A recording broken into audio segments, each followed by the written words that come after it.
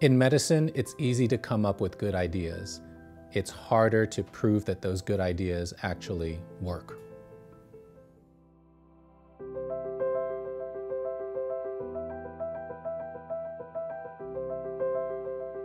The only way to continue to move forward with this is to make sure that we continue to promote good science. And for me, and one of the things that I did speak about today is that, good science takes time. Good science is not always the thing that happens the quickest.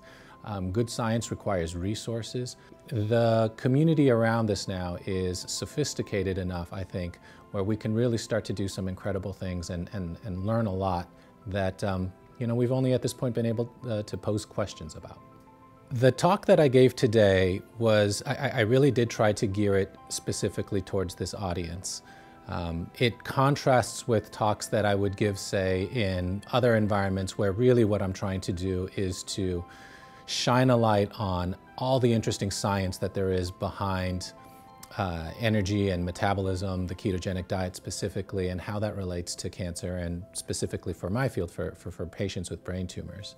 But what I wanted to emphasize for this particular audience is how important it is, again, to make sure that we're not just guessing at things, that we're not just saying, oh, okay, hey, try this, and if you feel better, great, that means that it works. The way that we have to move forward is to study things really rigorously. And the best way to do that is to move forward with prospective clinical trials.